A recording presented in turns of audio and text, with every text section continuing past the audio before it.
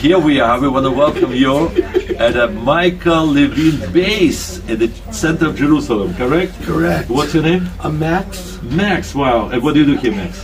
I'm in Miluim. I was in Miluim. Now I'm back to being a citizen. Unbelievable, wow. We're so honored. And we have Mrs. Vanya Rosenbaum, who's a co-director of this amazing base, who will show us and tell us a little bit about this. You know, she's the mother to all the soldiers too. Like, every soldier that comes in knows Vanya personally. It's amazing. So, right. So we're going to start off over here.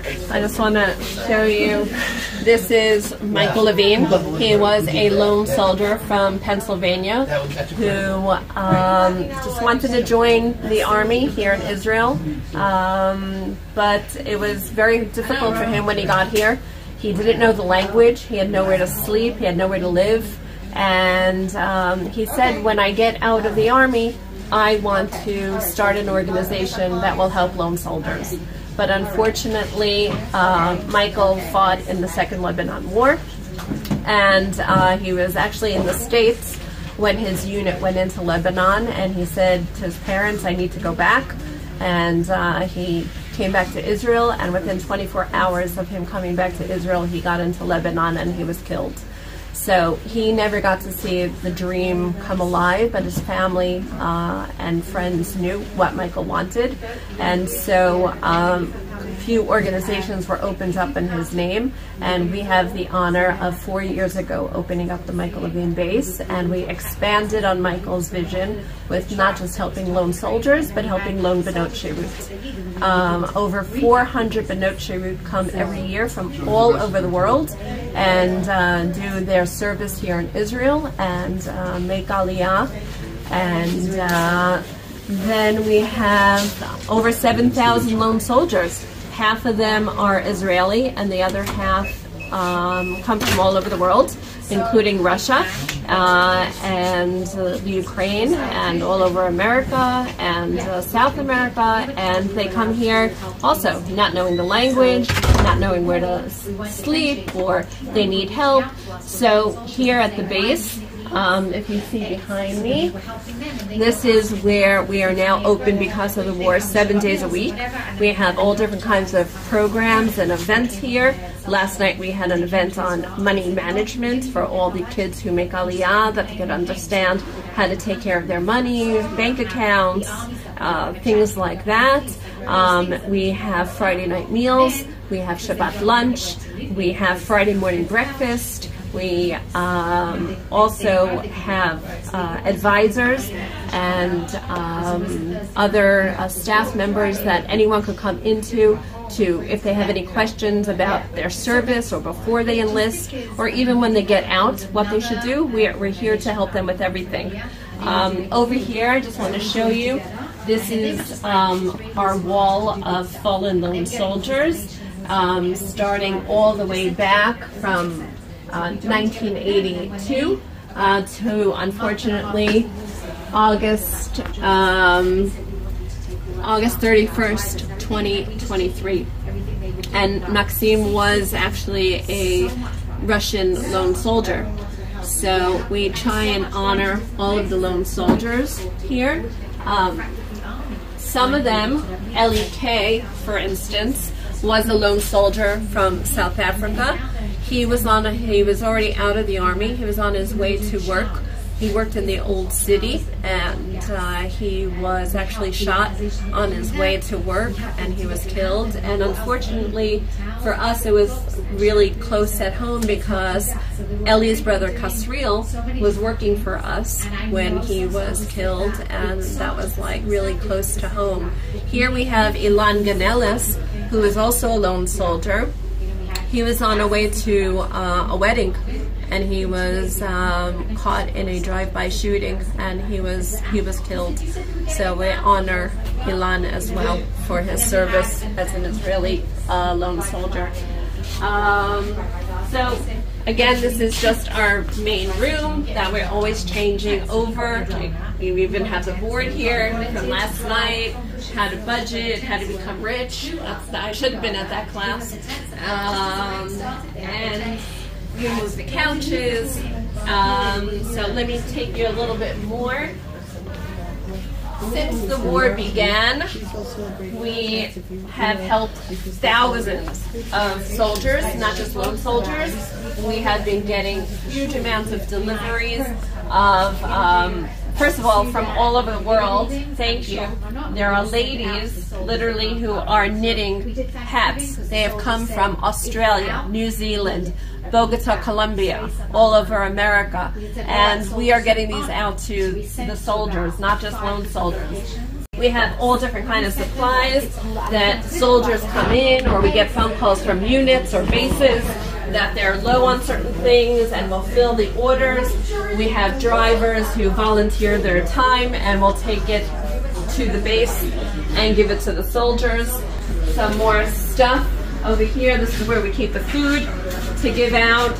But what's really nice about the base is that we also offer washing machines and dryers, because a lot of apartments in Yerushalayim don't have washing machines and dryers, and anybody could come in, a lone soldier, Benot Shirut, and they can do their laundry for free. We don't charge. And then if they need, they can also come in here.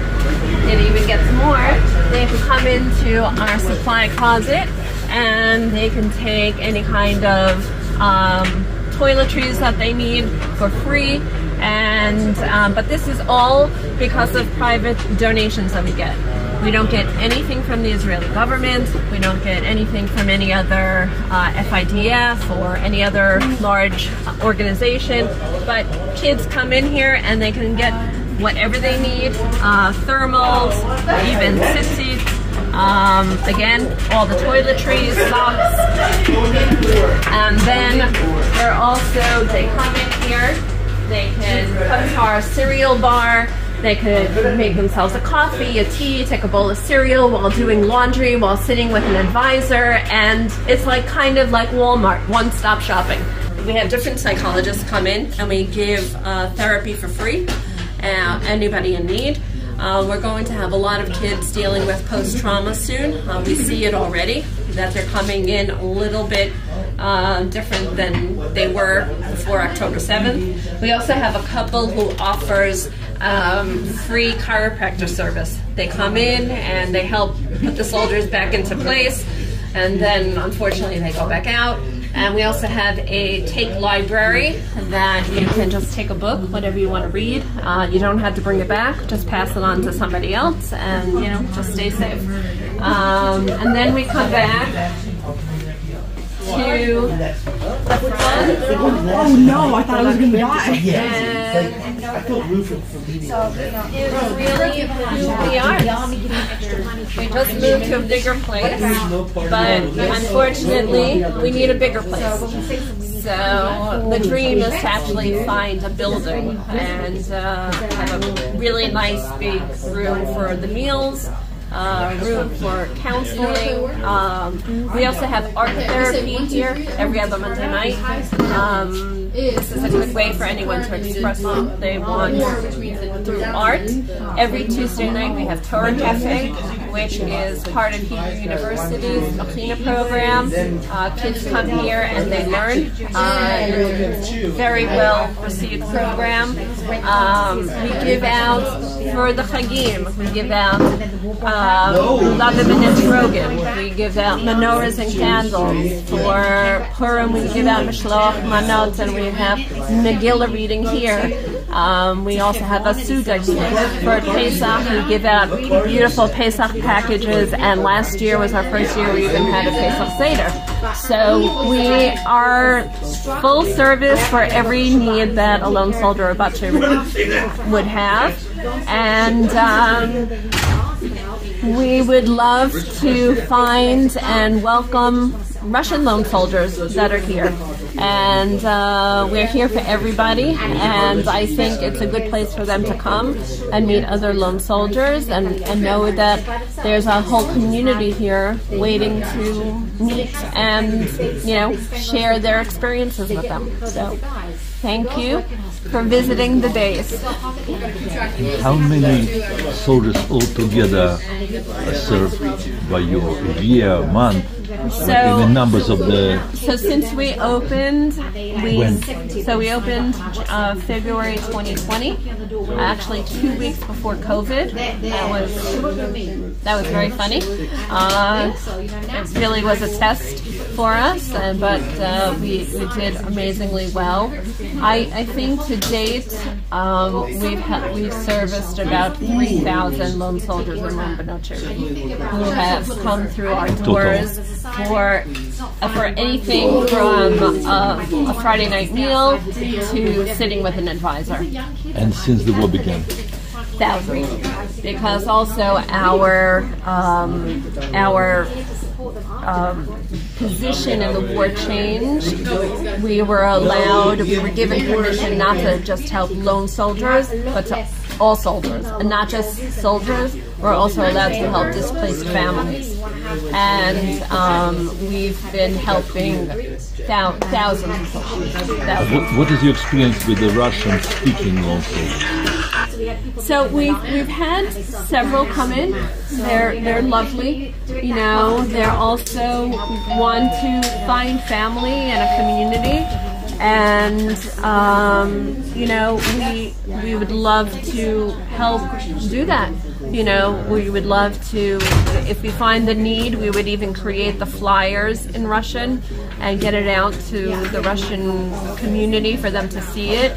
But, you know, everyone is welcome here, and everyone is, no matter who you are, whatever religious level you are, everyone is welcome here, and just to feel comfortable and know that there's a place in Yerushalayim looking out for you that could help you with any questions, and that can give you the things that you need to make sure that you have a safe and healthy service.